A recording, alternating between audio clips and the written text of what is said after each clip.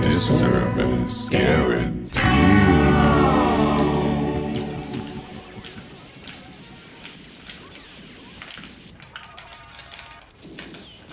I'm really sorry, man. Look, it's not personal, man. It's business. It's all good. You know what? We're bros, man. Hey, I can still keep my stuff till Friday, though, right? Well, if a certain person happens to lose a certain piece of paperwork, I don't see any problem. Nice. You got it, bro. All right, Kendall. Okay, man, then I'll catch you on Friday then. You better watch it, man. I may win my stuff back. You're dreaming, Frank. Yeah? 1967 called, said they want their fucking hippie haircut back. Jerk off. I don't get how you can deal with that guy. You and your butlers, and your sexy maids. At least we got the place all clean. Wait a minute. You're the one who got robbed.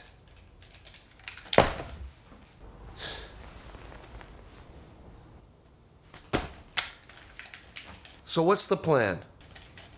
Well, we're sure it's not going back to smoking hot deals. We're better than that. This is our ticket out of here. Besides, they're taking our couches Friday.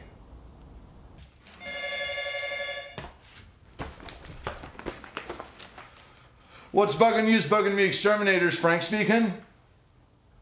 Yes, we specialize in roaches, bed bugs, and rodents. Does this describe your problem? No, I can't help you rid your yard of pesky teenagers. No, I can't give you a poison to rid your yard of neighbors. You do realize what you're asking us to do is illegal, right? No. Saying pest or pesky in front of their name does not change anything. No, see, technically, your mother-in-law is not vermin. I know, I agree, she sounds like a real bitch, but she's, I look at it in the dictionary. If you look at vermin, you're not going to see a picture of your mother-in-law. You know what, I think this is beyond our area of expertise.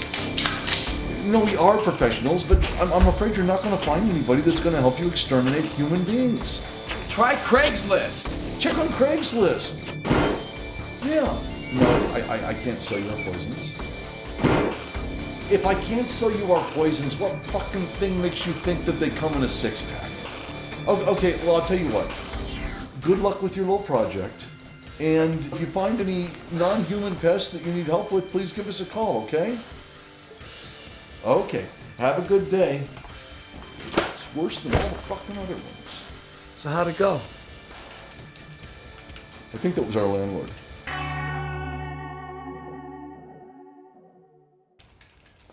Did I hear gunfire?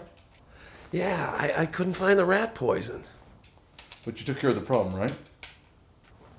Piece of cake.